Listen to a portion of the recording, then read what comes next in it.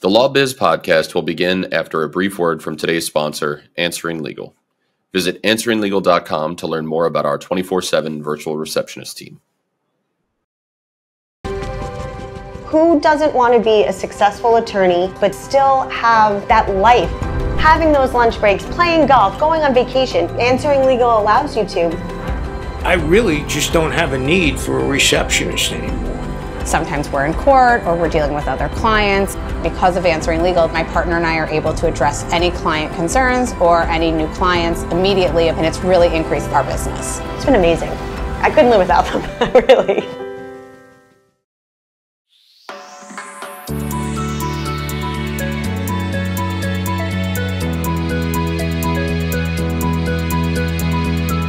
Hey everyone, my name is Nick Werker. I'm the marketing director at Answering Legal. So for a few years now, I've hosted Answering Legal's Everything Except the Law podcast, and I'm excited to share that Everything Except the Law is no longer our company's sole podcast. In fact, this spring we'll be launching a number of new podcast shows through the Answering Legal Podcast Network. I'll be hopping on the debut episodes of all our new shows to help our audience get to know our new hosts a bit. And today I have the privilege of welcoming you to the debut episode of the LawBiz Podcast, which will be hosted by longtime lawyer coach Gary Mitchell. Gary joins me now. Welcome to the Answering Legal Podcast family, Gary. Thank you so much, Nick. It's always been good to work with you in the past, and I look forward to doing more of that in the future. Yeah, this is something that I think we spoke about a while ago, and now it's coming to fruition, and I'm very excited. Well, I have to say I'm very pleased that Answering Legal is sponsoring this series and making it possible. So thank you to you guys. Awesome. I'm very happy that you're the first one, and I couldn't be more proud. So I want to say, you've been working as a lawyer coach for a number of years. I want to start off today by hearing about your origins as a lawyer coach. How did you initially get started as a coach in this role? Okay, well, it's an interesting story. It goes back. I knew a lot of lawyers throughout my professional career through my involvement in politics. And then I found myself as a campaign manager for a lawyer coach running for Parliament, which to the U.S. viewers is the equivalent of the House of Representatives. So this guy was green. I mean, it's total intellectual, double master's, law and geology, blank canvas. And I helped him through the nomination stage. He won the nomination, which is like your primaries. And so then he wants me to be his campaign manager. And I'm like, no. But I ended up taking the role, and the most amazing part of that role was coaching him as a candidate. Very similar skills to what lawyers need to grow their law practice. You know, relationship building, soft skills, speaking, interacting, following up, all the nothing but the law kind of skills. So we're going through this process, and one day I went for coffee with his friend who happened to be a former lawyer. And he said, you know, Gary, I've seen what you've done with the candidate, and it's been amazing to watch you and your ability to help highly intellectual people break down and understand and learn and absorb soft skills. I think you need to take a look at the legal industry. And now we're going back 18 years, right? And I'm like, after I picked my jaw up off the ground, I'm like thinking, what? The legal industry? They've been around forever. They need help with something? And so then I embarked on 9 months of research, what was going on out there. I first reached out to a number of my lawyer contacts, asked them questions. They made introductions to their management at their firms. But then serendipity kicked in as well. The first chapter of the Legal Marketing Association outside of the United States was formed in Vancouver. And I went to the forming meeting, met a number of people, including some top American legal marketers, started to build relationships with them. I'll try and keep this short, but it just fell into place. And then I found within a few short months, I was being introduced to my first client. And that's how it happened. And I haven't looked back. I feel like that's always kind of the origin story is, I worked really hard, but once you find what you're doing that makes you happy, I feel like for the person, especially when you look back, it just all sort of fell into place for you, you know? It did. It really, I mean, did I ever think I'd be a lawyer coach? No. At the time that I got this job, I was in school to be an accountant. I don't have the accounting personality, I don't think. No, I think the universe was on your side. I agree. Uh, so what's your vision for the LawBiz podcast? Like what should our audience expect from your new show? What are you most excited to, like, I don't know, get into on the show? Okay. Well, the way I'm looking at it to start, right? We're just starting out. So my vision to start out is that it's going to be another tool in the toolbox for lawyers who are serious about growing their practice or firm. It's going to be informational, educational, and conversational. It won't be just me. I will have guests on a regular basis. In fact, for every podcast, I've already lined up a number of clients. I'm going to start out with clients because I'm truly excited to help share their inspirational stories so that lawyers can find out what's possible. We're going to cover everything. We're going to cover mindset, practice management, business development, marketing, leadership, HR, and the audience is broad, right? We're dealing with lawyers from all backgrounds, all practice areas. So I'm going to stick to things that are pretty much across the board, and any lawyer, again, that wants to grow a law practice or firm will want to tune in. So I got to say, very selfishly of me, I'm excited to watch your episodes because I like to, I myself participate in coaching classes. Like, I get coaching, and I find it extremely helpful, especially when it comes to mindset, because I know that I am my own worst enemy, right? Like, I am the person telling myself the things that nobody else is telling me, right? Like deadlines or tasks, or like, I'm the only person making this stuff up in my head. Nobody else is putting these pressures on me. Well, you know what, Nick? You're not alone. We all do it. It's a human trait. It's we'll say lawyer traits or lawyer this and lawyer that. I'm like, oftentimes I'll be on a call with my client. I go, are you human? You look human. That's a very common thing. We all do it. I had this conversation with my wife recently because so my mentor, his wife is like a coach for high powered executives. And so I've been doing coaching with her, and it works out great for me because she is like in the process of getting another certification. So I get free coaching and she gets, like I give time, and, she gets to record me. And it's been so helpful because you don't even realize how tied up you are in your head.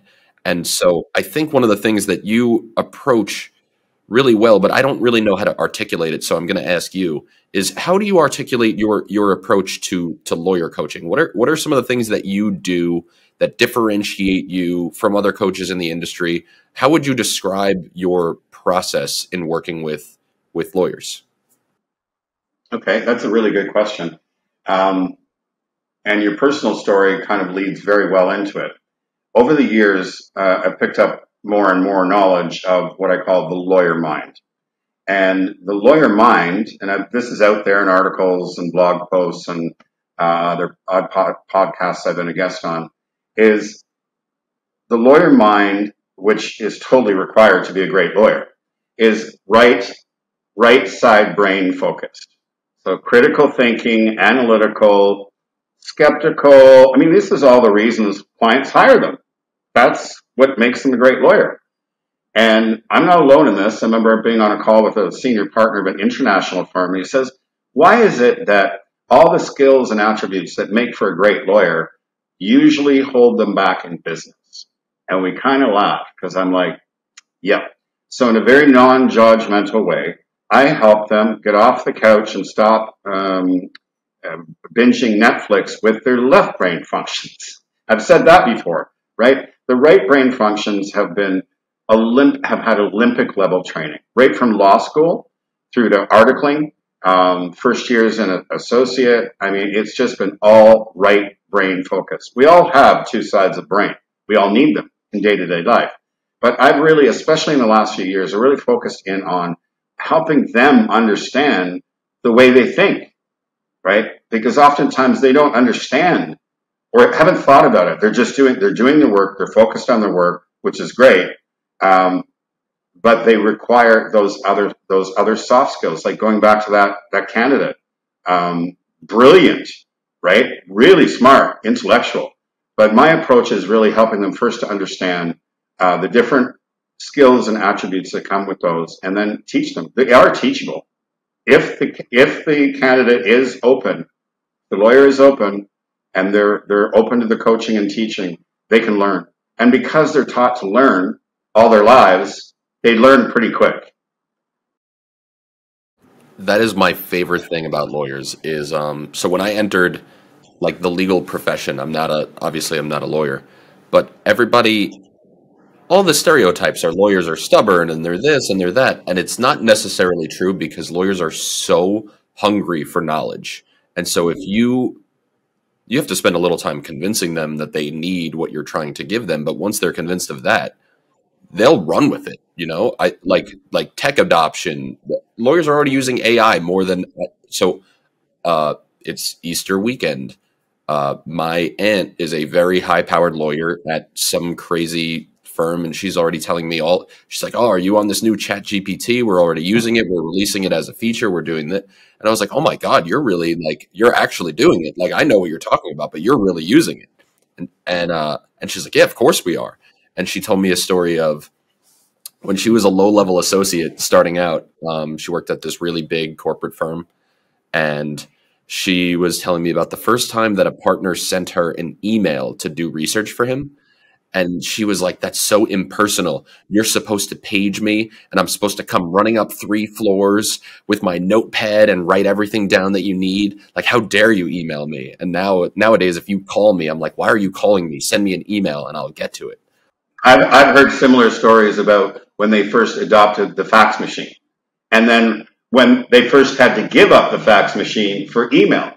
We were talking about that. Like, you come in to the office and all the little like bundled up scrolls are all over the floor because of the fax machine. The heat would I was like, yeah, I remember faxing stuff, and you come in and there's a pile of junk paper on the floor and you got to figure out who knows. Thank God fax is no longer a thing. I got to say that. So I've done my research. You're entering your 18th year as a lawyer coach. And I'm sure during that time span, you've had some pretty memorable coaching wins. Can you tell us about some of your favorite accomplishments during your time as a lawyer coach? Okay. Well, I think there's 2 questions there, Nick. I think the wins, I'll start with the wins. My wins are client wins, obviously. When the client wins, that's a win for me. I would have to say, without a doubt, the biggest win it took place in 2020. It was the week, just days before we went into lockdown, Monday. And I got an email from a lawyer, and she was looking to get some coaching. And obviously she was very serious about getting coaching because we were on a consultation the next day.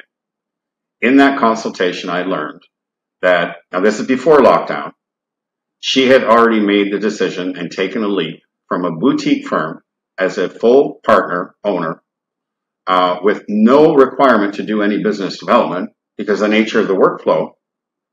And she decided to move to a national firm as a non-equity partner to start, right, with the mandate to grow her own practice and eventually the practice group. And the one sentence she said, "I'm scared as hell, but I'm also very excited at the opportunity." And I thought to myself in that moment, wow, that's an entrepreneurial lawyer mind right there. She recognizes the fear, but she also recognizes a huge amount of opportunity. And like you said, lawyers they're hungry for knowledge. So she was taking on the challenge. Lawyers do like to be challenged as well, right? So I'm like, wow, you've done this, and this is before lockdown. So we began, then lockdown. I mean, by the end of the week, everything was shuttered. It was March 7th, And I was here in Puerto Vallarta, and because I work here in the wintertime. And by the end of the week, Sunday, I'm flying home to Vancouver. And it was unbelievable. But we began to start working. And Nick, I've worked with lawyers before, helping them transition from one firm to another. That's hard enough when you're actually going into the office and building relationships with your new colleagues face to face, right? She's a newbie at a new firm with a huge mandate. And now all the tools that we were doing before, well, not all of them, but a great deal of them are gone. Add to that, she's now forced to work from home, which she's never done.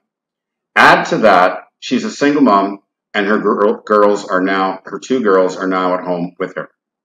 I'm like, wow. Well, as far as the transition coaching, we're both in new territory because I've never had to help a lawyer coach to build relationships virtually. What we did, we embarked on the coaching, and I'll just fast forward because there's a lot of details there. But fast forward 3 years, she's already helped one associate she brought on from a previous firm become a partner, and she is now the national practice group leader. And literally, I'm looking at the calendar. That is 3 years and 2 weeks later. Like, wow, that has to be. I mean, take COVID out of the picture for a minute.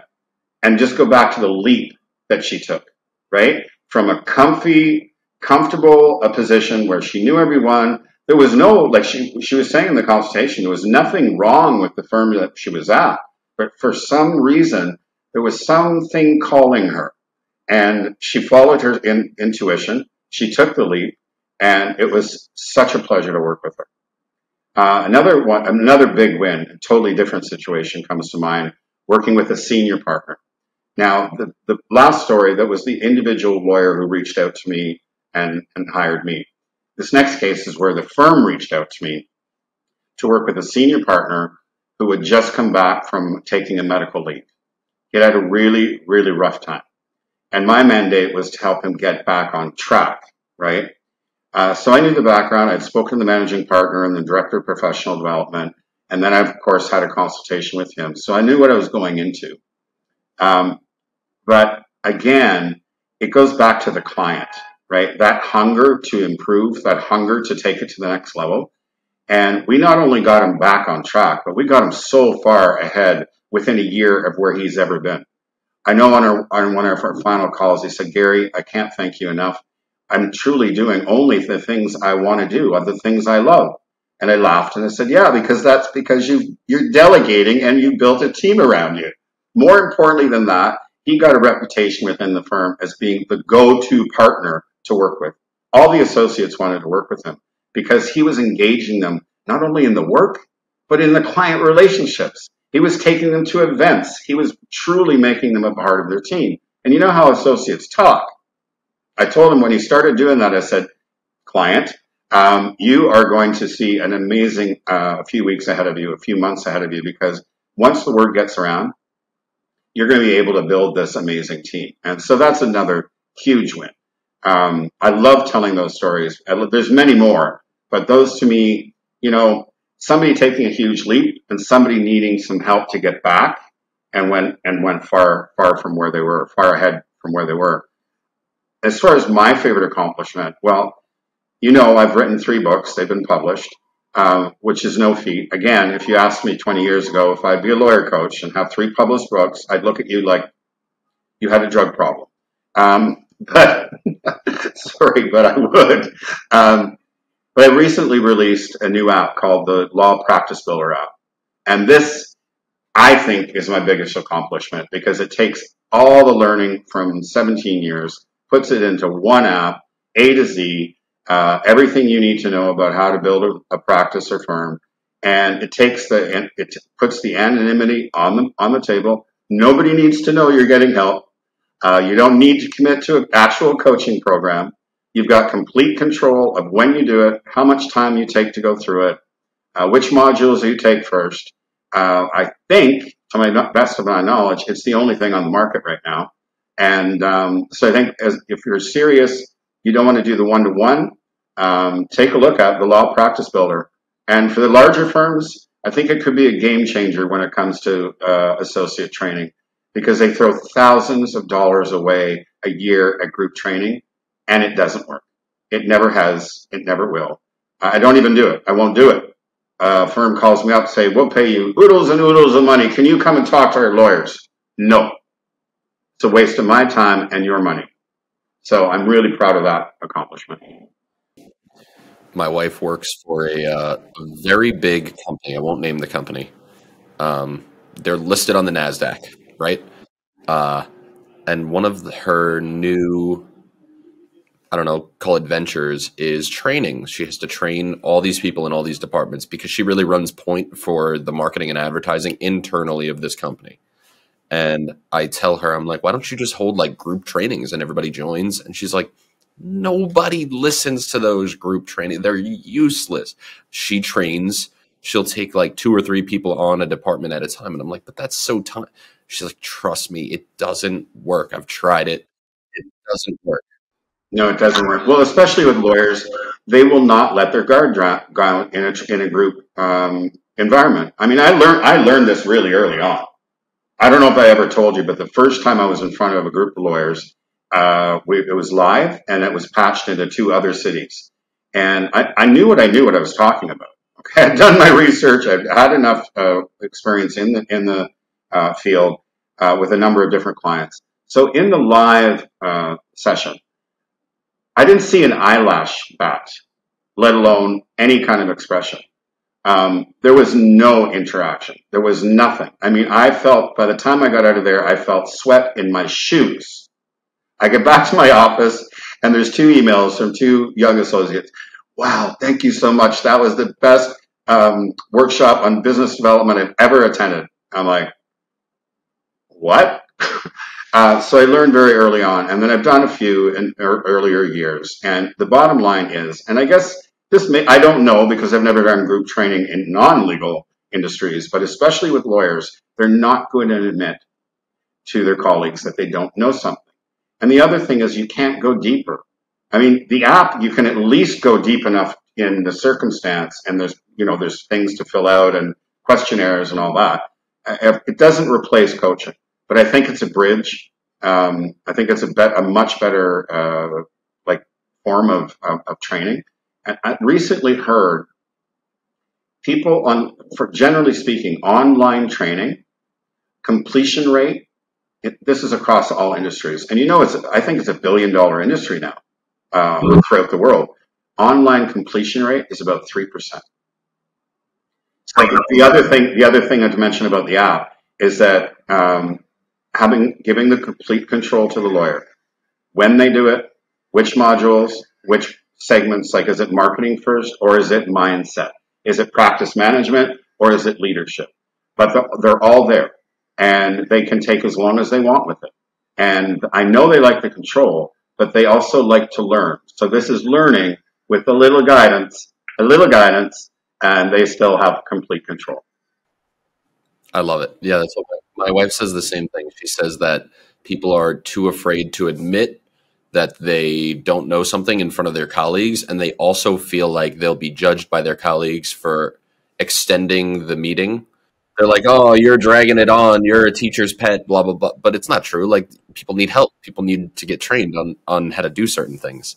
So she has had to adopt this one at a time thing for like a very, very big company. And I applaud her, but I don't envy her. No, it is time consuming, but the old adage, you get out of it what you put into it. That's right. So before we wrap up, I want to check in with you about a few trending topics in the legal world. Obviously, the emergence of AI, which I already mentioned before because I can't help but to mention it. It's way too prevalent right now. What advice do you have for lawyers when it comes to keeping up with the new technology that continues to come out? Well, you brought up some really good examples. I have two things on that. First of all, remain open, right? Don't be afraid of new technology because just look at, take your phone for an example. Look where smartphones were 10 years ago and where they are now. Okay. Do you use a smartphone? Does it scare you? No. It's part of your body, in fact, right now, right? So my advice is be open to it. But here's another thing. Goes back to lawyers want to try and do all things to all people. If technology is not your thing, okay, if you're a more senior lawyer, well, lean on one of your juniors, lean on one of your associates, have them become the expert on the technology and bring it into the team as a group, right?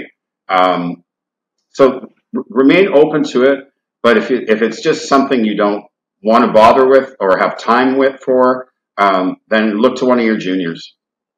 Love that advice.